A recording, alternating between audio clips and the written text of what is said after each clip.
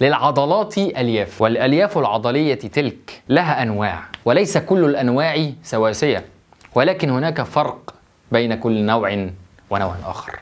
بدون هذه المقدمة العربي الكتير جدا، السؤال ده اتسألته كتير جدا جدا جدا، ايه أنواع الألياف العضلية يا جماعة؟ هل الألياف العضلية أنواع أصلا؟ طب ليه وليها أنواع؟ ايه الانواع دي؟ وهل العضله نفسها ممكن يكون فيها اكتر من نوع الياف عضليه؟ طبعا معرفتنا بانواع الالياف العضليه دي هيخلينا نبدا نعرف ازاي نمرن كل نوع بالطريقه اللي هو بيحبها ويبدا يفضلها عشان يبدا يستجيب لينا استجابه افضل، وهيخلينا ناخد نظره اعمق عن العضلات بتاعتنا وان ازاي عضلات الجسم المختلفه بتستجيب بطريقه مختلفه. الفيديو ان شاء الله هيعجبكم، فاستعد كده ولايكاتك الحلوه وكومنتاتك الجميله، ويلا بينا نبدا في الفيديو.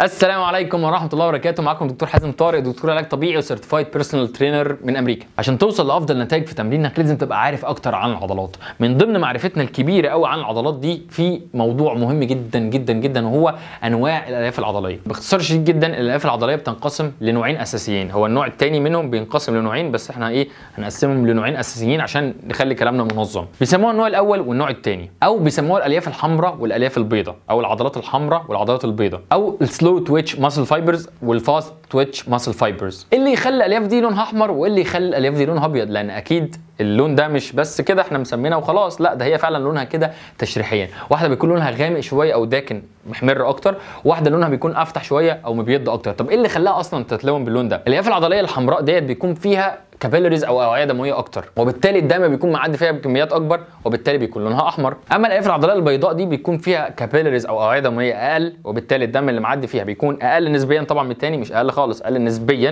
من الثاني، بيكون لونها افتح من الالياف الحمراء، فسموها الالياف البيضاء. الدم ده مش معدي اكتر كده وخلاص، لا، معنى الدم معدي اكتر معناها ان نسبه الاكسجين اللي واصله للعضله دي اكبر، او النوعيه دي من الالياف وصل لها نسبه اكسجين اكتر، لان الاكسجين بيبقى طبعا محمول على كريات الدم الحمراء داخل الدم. والالياف الثانيه اللي هي البيضاء ديت بيكون فيها نسبه اكسجين اقل، لان فيها كميه دم اقل، وبالتالي كريات الدم الحمراء شايله اكسجين اقل من الثانيه اكيد. طب الاكسجين هيفرق معانا ازاي؟ اكيد برضو الاكسجين دوت ليه علاقه بتغذيه العضله بطريقه اساسيه، فالالياف العضليه الحمراء دي هتلاقيها بتتعب بطريقه اقل. يعني ايه؟ يعني تقدر تعمل بيها مجهود اكبر من غير ما تتعب كتير، لان الدم وصل لها اسرع، فالاكسجين بيوصل بطريقه افضل، وبالتالي العضله دي عشان تتعب بتحتاج مجهود اعلى فترات زمنيه اطول عشان تبدا تتعب. اما الالياف العضليه البيضاء دي نتيجه ان نسبه الاكسجين فيها بتكون اقل شويه من الحمراء، وبالتالي سرعه تعبها او انها توصل للفيلير او الاجهاد العضلي بتكون اسرع شويه من الالياف الثانيه. مثال في الحته دي على انواع الالياف العضليه دي، مثلا عضلات الظهر بتاعتنا، عضلات الاريكتور سبايني، العضلات الموجوده في الظهر من ورا. العضلات دي بطريقه اساسيه بيكون فيها نسبه اكبر من الالياف الحمراء، عشان انت تخيل انت واقف قد ايه طول اليوم، واقف قد ايه صالب ظهرك بالشكل ده. انت متخيل انت عشان تفضل واقف بالمنظر ده كده، ظهرك قايم منتصب بالشكل ده، عضلات ظهرك شغاله على طول تقريبا ما بتستريحش، وبالتالي هي بتحتوي على نسبه اكبر من الالياف دي عن الثانيه. ستيل فيها نسبه من الثانيه، لكن النسبه الاكبر من الالياف الحمراء. لان يا جماعه خد الكلمه دي مني، مفيش عضله فيها نوع واحد بس من الالياف، كل عضلات ميكس ما بين الاثنين، لكن كل عضله على حسب وظيفتها وعلى حسب ما انت هتوظفها، والكلمه دي حط تحتها كذا خط، هيكون فيها نسب الالياف قد ايه من هنا وقد ايه من هنا. فعضلات الظهر بما انها وظيفتها انها تبدا تقيم ظهرك اكتر لفترات طويله من غير ما تتعب، فيها نسبه اكبر من الالياف الحمراء عن الالياف البيضاء. على العكس مثلا من عضلات زي عضلات الدراع، عضلات البايسبس مثلا والترايسبس، دي فيها نسبه اكبر من الالياف العضليه البيضاء، اللي هي بتتعب بسرعه، بدليل لما بتيجي تعمل بطل شيل الزباله موجود في البيت وتمشي شويه بيها لحد نص الشارع، بيكون دراعك جاب اخره خلاص ومت. ليه؟ لان ما فيهاش نسبه كبيره من الالياف الحمراء، ما فيهاش قوه تحمل باختصار، وبالتالي تعبت بسرعه، وان كانت تقدر في ذاتها تشيل اوزان اتقل من عضلات الظهر. فرق كمان مهم جدا ما بين الالياف العضليه الحمراء والالياف البيضاء. الالياف الحمراء دي حجمها او حجم الالياف العضليه نفسها بيكون اصغر من الالياف الحمراء،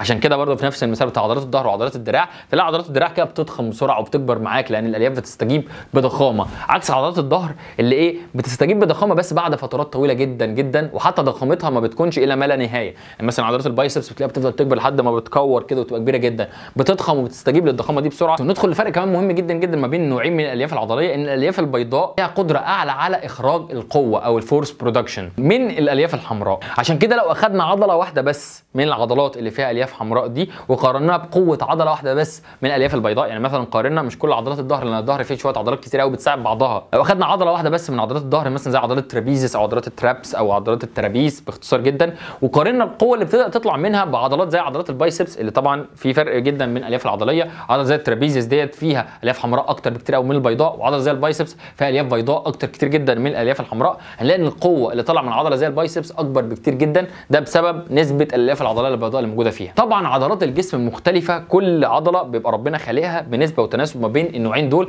على حسب وظيفه العضله دي. فهتلاقي دايما العضلات اللي بنبدا نستخدمها لفترات طويله جدا اللي هي بتحتاج قوه تحمل اكتر فيها الياف حمراء اكتر، والعضلات اللي بنبدا نحتاجها مش لفترات طويله، لا يمكن عشان نشيل حاجات تقيله، عضلات زي الدراع مثلا اكيد هو مخصص او وظيفته الاساسيه ان انت تبدا تشيل اوزان تقيله وتنقلها من حته للثانيه، هتلاقي فيها نسبه الالياف البيضاء اكيد اكتر. فانت لما تفهم الفكره دي هتعرف تمرن كل عضله بالطريقه اللي هي تفهمها. ما تحاولش مثلا مع عضلات البايسبس تعمل في التمرين تجيب عدات كتيره جدا، لان انت كده بتحاول تزود في الالياف الحمراء، وبالتالي اللي هي اصلا حجمها مش كبير، وبالتالي عضلات البايسبس مش هتستجيب معاك الاستجابه الكافيه لو انت فاهم انواع الالياف العضليه اللي فيها، وبالتالي مرنتها بالطريقه اللي هي تحبها. وهكذا برده في عضلات الظهر، ما تقعدش تمرن بيها باوزان تقيله جدا وتغفل ان هي فيها الياف حمراء اكتر، محتاج ان انت تتمرن بعدات اكتر عشان تزود قدرتها على التحمل. والجميل جدا بقى ان انت تقدر تعمل ميكس اند ماتش ما بين الاثنين، تبدا تدخل ما بين الاثنين، لكن ده مش هتعرف تعمله لوحدك، محتاج حد متخصص يكون متابع معاك اكتر عشان يبدا يظبط لك نظام التمرين بتاعك بالطريقه اللي تكون متناسبه مع الموضوع ده كله. وتتولى الشهادات اللي انت حاططها على الحيطه بتاعتك من جامعه ماسل كلينك، انت خلاص بقيت استاذ في العضلات يا بطل. فلو عجبك الفيديو ما تنساناش في 15000 لايك في اول اسبوع عشان نبدا نوريكم الفيديوهات دي تاني، وقول لي حابب تعرف ايه تاني في الكومنتس. ولو حابب تحجز استشاره اونلاين معايا شخصيا تستشيرني فيها في اي حاجه سواء كان في خصوص مجال العلاج الطبيعي، اصابه عندك مثلا وعايز تعرف ازاي تبدا تتعامل معاها بطريقه كويسه، وابدا اشرح لك دوت على موديل تشريحي تبدا تعرف اللي ممكن تبدا تعمله او المشكله فين بالظبط، وايه التمرينات ممكن تساعدنا ان احنا نتجاوز الموضوع دوت، او استفسار حتى في خصوص التمرين سواء كنت انت متدرب بتتدرب وعايز تعرف حاجه في التمرين، او كنت مدرب مثلا وعايز نصيحه ما في شويه حتت معينه في مجال التدريب، او ازاي تحمي الناس اللي بتبدا تتعامل معاهم من الاصابه. عشان تعرف تفاصيل الاستشارات ديت تواصل مع فريق العمل، هتلاقي اللينكات بتاعت السوشيال ميديا بتاعتنا تحت في الديسكربشن. كان معاكم دكتور حازم طارق ابطال، اشوفكم الفيديو الجاي ان شاء الله. سلام عليكم.